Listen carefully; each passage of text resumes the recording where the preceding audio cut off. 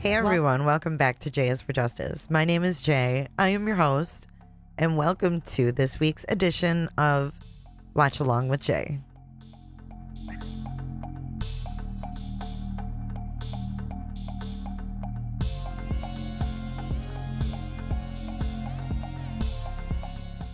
Over the next week or so, we're going to be getting into a lot of the Madeline Soto, Stephan Sterns parents, etc., as these videos and audios trickle out, if you will. So make sure you have your notifications on so you get notifications, and make sure you have them set for all and not personalized, because YouTube, it don't like that. So we're going to be getting into some of these videos and audios, and I'm putting together pieces as we go to kind of try to sort of talk through how this all could have went down. And always leave your comments in the comment section below so we can keep the conversation going there. Hit the like button and let's get into it. I feel like I can't breathe. All I keep thinking about is, where is she? Is she safe? We filed a missing report. We called the police at like 4:45 yesterday, 4:45 p.m. But she actually went missing early that morning, around between 8:45 and 9 o'clock in the morning. She went missing. We had dropped her off close to the school. She wanted to walk the rest of the way. Sorry about that. Detectives have determined that Madeline was never dropped off on the morning of February 26th near her school. Instead, we believe she was already dead at the time, and that Stephan Sterns moved her body in the early morning hours on that day. We have video evidence that shows Stephan Sterns discarding items in a dumpster in that apartment complex in Kissimmee at 7:35 on Monday, February 26. Detectives later recovered Madeline's backpack and her school-issued laptop from that dumpster. At 8:19, we have evidence that shows Stephan Sterns returning to the complex, and Madeline was visible in that vehicle. We believe she was already dead at that time. To kill her? No. I think if I had to put forward a guess, I would think that it was accidental. I think that, I know it's stupid. Yes, I'm Irish, and yes, I've had dreams that are precognition. Yes, they come true, but I did have a... Hold on.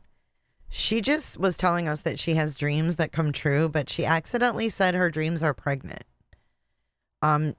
We also need to go back and we need to break this down. This is Stephan Sterns' mother speaking with investigators, and her account is very strange here.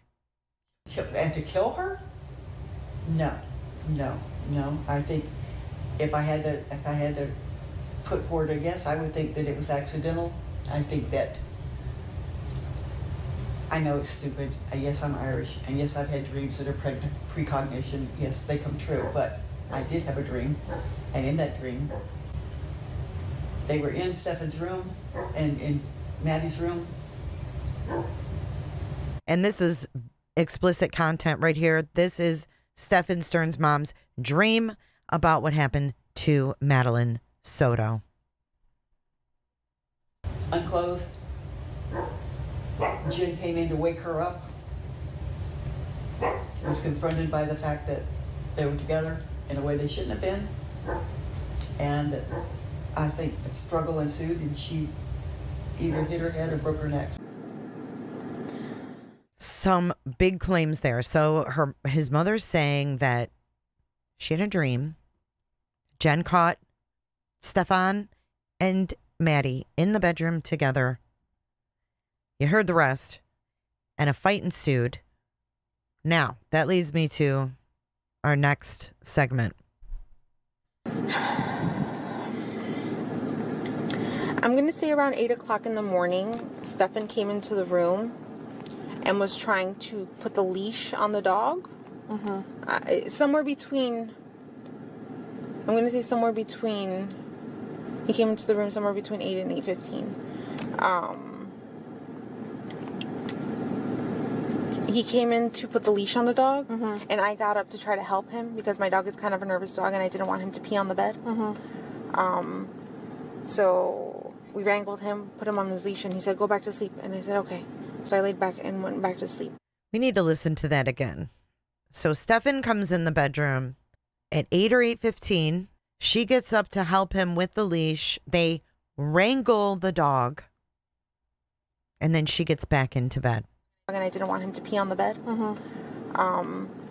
So we wrangled him, put him on his leash, and he said, go back to sleep. And I said, okay. So I laid back and went back to sleep. On Monday morning, visually see her? No. Did you hear her? I heard many people in the kitchen. I'm not sure if it was my roommate or her specifically. Okay, is your roommate a male or a female? Female. Okay. They're both females. When was the last time you physically saw? Wednesday, 11 o'clock. I'm sorry. Sunday, 11 o'clock. Sunday when you sent her to bed? To bed. Okay. Another weird catch here. Wednesday at 11 o'clock versus Sunday at 11 o'clock. We know Madeline was staying with her grandmother the week before. Did Jen actually not physically see her since the prior Wednesday? Can that be true? Well, and then when you woke up, you said you woke up briefly because Stephan went in there. Did you go back to sleep? Yes. What time did you get up?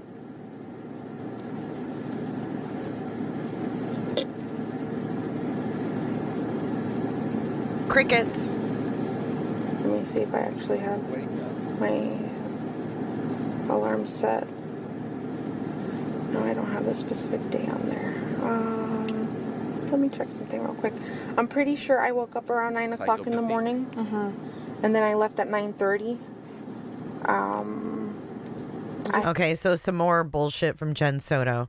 She claims that she got out of bed, helped with the leash, 8 to 8:15, 8:30-ish. But she leaves the house at 9:30 for her appointment. But she claims she went back to sleep. You're what the French call les incompétents. I had an appointment. I had a doctor's appointment at like 10:15. But they took a while. And then by the time they did my blood work and whatever, I think I got home somewhere between 11 and 11:15. Okay. When you got back, was Stephan here? I'm pretty sure he was, yeah. What was he doing? Just sitting Lord knows. At my computer desk on his phone. Oh, at your computer desk on his phone, wiping that iPhone. Resetting that iPhone. Okay. What did you guys do? We chatted for a little bit. I asked him what had happened because he had called me earlier. What had happened? Let me see. I don't think there was couldn't have been a gunshot because everybody would have heard it. I think stabbing, you'd have found blood, so that's the only thing I can think. And that then as she would have told Stephan, and my agreement was, this is all your fault. You caused this is all your fault. You have to fix it. Whew, that's a lot from Debra Sterns. So she says that, this fight ensued. She believes it was strangling because she thinks someone would have heard a gun and a stabbing would have been too bloody. Very graphic of her to even say. But I think she says something here like, according to my dream, she kind of tries to correct herself. Take a listen. I think stabbing, you'd have found blood, so that's the only thing I can think. And that then as she would have told Stephan, and my agreement was, this is all your fault. You caused this is all your fault. You have to fix it. She would have told Stephan, according to my dream. Who thinks that maybe Stephan told his mama what happened? Mama. I'm going to slow it down in typical Jay style. I'm going to make Debra Sterns sound like a drunk Debra Sterns. Just disclaimer, she's not. I'm slowing it down. So here we go. Let's listen to that and see if we can catch that. I would have heard it. I think stabbing, you'd have found blood, so that's the only thing I can think. And that then as she would have told Stephan, and like, this is all your fault. You caused this. This is all your fault. You have to fix it. Y'all let me know what you think. We think he's being the front person on this and falling on the sword. That's Debra's. Jen's definitely complicit in this in some way. That's what we think. So then you believe that Jen would have prioritized your son more than her own daughter? Yes. Yeah. Why? Because she didn't have anybody else. Oh, I think they made a pact. I think they And again, decided who was going to look at her I think they made a pact. What kind of a pact, sir? hugging him and consoling him at that interview, knowing full well what the truth is. And I think Stephan's decided to be the fall guy in this because he's feeling remorse over the inappropriate relationship he had with Maddie, and that did I ask him to do that? Since if he's going to be discovered in this, that he's going to be the front guy in this, but she's just as culpable. So because Stephan, it's out at this point that he had all these photos, like thousands of photos, videos, etc., of Maddie for years and years and years. So he's going to say he's taken the fall because he's already caught in that. So he's gonna take the fall for the murder too. I gotta wonder in this photo too, do you guys see those black boxes? They've got some things next to their bed there. It looks like redacted. Strange. Photo credit to the docket, by the way. Let's continue. We're almost done, guys. As he is in this. The other thing is that as a mother, I have seen that child cry. You do not fake the sound in his voice, the clogged sinuses that he was dealing with. Mm-hmm. The man was sick. I dropped her off. Everything looked fine when I drove away. So last time we saw her, she was asleep for most of the way. I told her have a good day at school when she got out. I love her. She said, thanks, love you too. That was it. This is not normal behavior. She's not the type that would just run off. We don't know where she can be. We're scared. We just want her home.